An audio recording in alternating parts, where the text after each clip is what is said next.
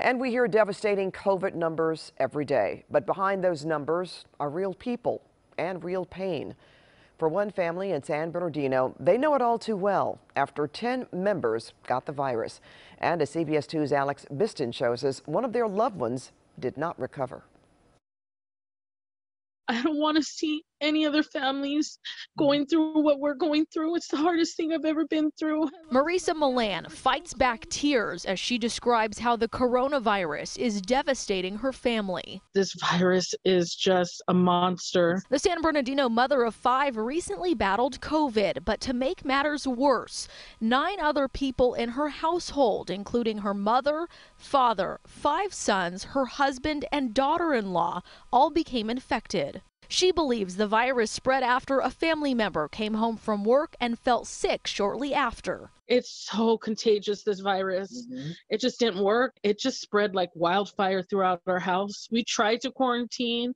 We have 3 bathrooms. We try to separate everybody. It was impossible. And now, a week before Christmas, the Milan family has lost its patriarch. Marisa says her father, Joe, died at Kaiser in Fontana after being on a ventilator for 18 days. I gave him a hug and I kissed him and I told him I loved him.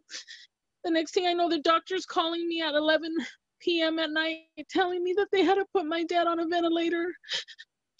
I never got to talk to him again or see him.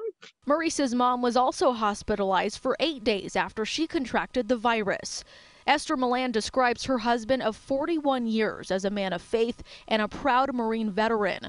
While she recently recovered, she was never able to say goodbye to her best friend. I just can't accept that he died alone.